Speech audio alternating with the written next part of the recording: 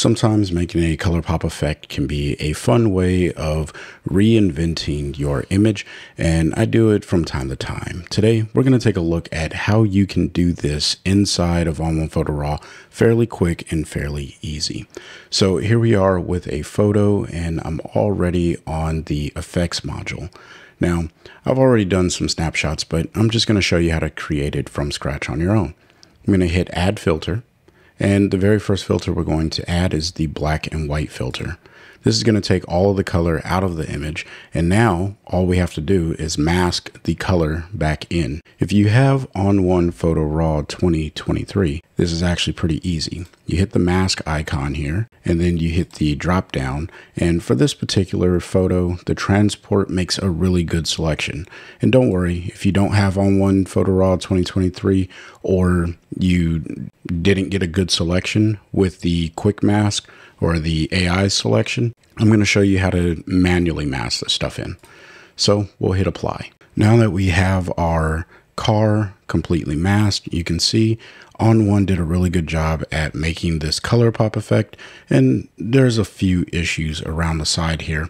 So all we would have to do is change this to paint out and then just paint around the edge. Now, I will note, we're using a brush of 100% feather, 100% opacity, and 100% flow. Now, you want to make your brush, as you get closer to the edges, a little bit smaller, so that way you are actually painting around that edge and not going too far into the rest of the image.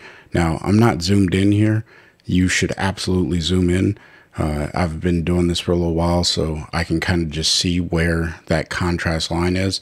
And I'm also okay with that without zooming in, because if I were to print this or share this on social, no one's really looking at my photos that hard. And if they were, then, you know, they'll just notice that there's an edge. Now that I have, and I'll just go ahead and paint over this light cap. Now that I have my photo ready to go, it's good, right? And we'll go ahead and put this back to fit, and I'm good to go. Now, if you look inside of the window here, you can see that there's still some green there, and that's because the car is selected. If I hit O, you can see that the mask for the car is still selected. If I hit O again, then I'm back to the original look. The problem here, if I were to just mask this out simply, right? So I can just hit Shift plus to mask in. If I start to mask this out, look at what it does to the reflection of this particular image. So you want to pay attention to what is happening in your photo before you do anything else. So I'm just going to hit Command Z and undo that. But the way that I would fix this is actually really easy. I'm going to hit Add Filter, and we're going to add a color enhancer. And then all I'm going to do is come over here to the yellows, and I'm going to pull those down to desaturate them. And I'm going to come to the greens, and I'm going to do the exact same thing. And as you can see, that pulls out all of the yellow and green in your image, which is what mostly makes up trees and foliage. So you now have a desaturated image, and I didn't have to mask that out. So that is the AI quick mask method. Now let's go ahead and reset this, and we're going to go into a different method. All right. So we're just going to reset all, start over from scratch. And this time we're going to pretend we don't have AI masking inside of our program. And that really just means ON1 Photo Raw 2022 and earlier. I'm going to hit the black and white filter. So now that we have the black and white filter applied, now all we have to do is mask in our effect. So with a brush, and right now it's set to paint in, I'm just going to go ahead and go to paint out, and I'm just going to start painting away this effect. And as you can see, I'm making very broad strokes.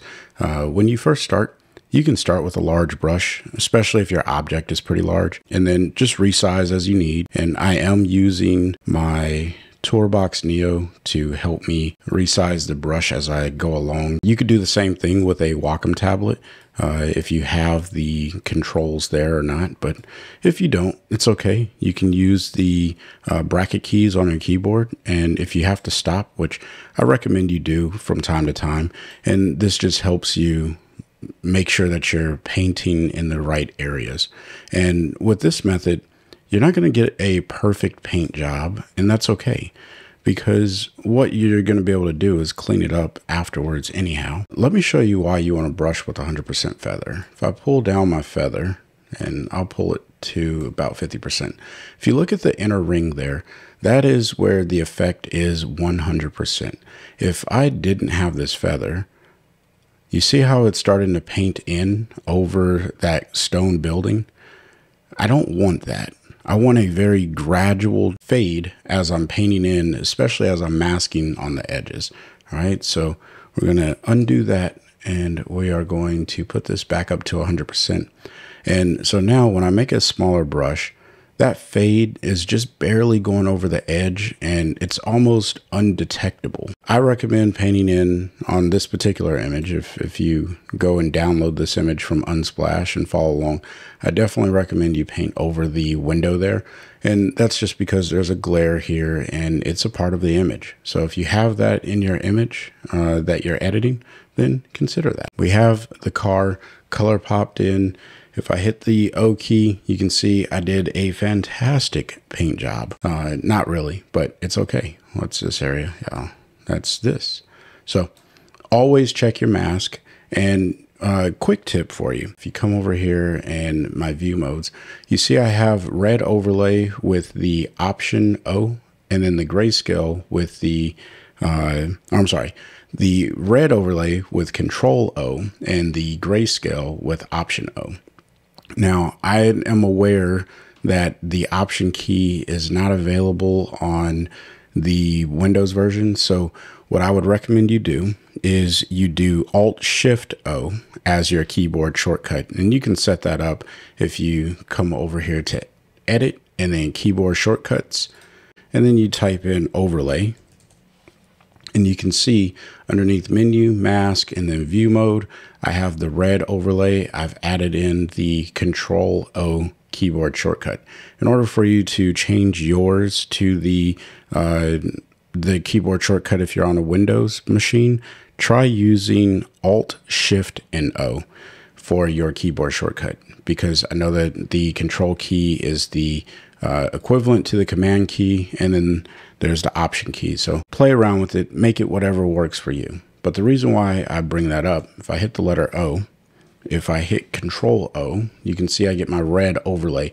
This shows me on top of the image where I have the effect. And so now I can just kind of paint this in and say, oh yeah, I've really missed all of this. And this is just a really quick way of seeing what you missed, so that way you can go back and clean up your image, make it look really good, and, you know, work out. Now, as you can see, I also went over the edges here. So what I can do is hit Shift X, and then I can just come around here and clean this up. So that way, if this was a different color, I can see that. And, you know, this is just one of those things you want to do if you want to be a perfectionist. Now, for the sake of time on YouTube, I am not going to be a perfectionist, but just showing you that this can work and how your effect goes. Hit the letter O to get rid of your mask. And now we just have to get rid of that green in the background.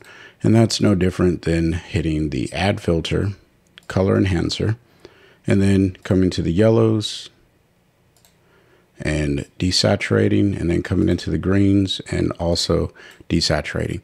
And now we have a final product. So if you found value in today's content, smash the like button. If you're new here, consider subscribing. My name's Chris, and I make content centered around photo editing inside of software like ON1 Photo Raw. If that's something you're into, then join the channel. If you want to really connect with me, go to freewillphotos.com and sign up to be a free member.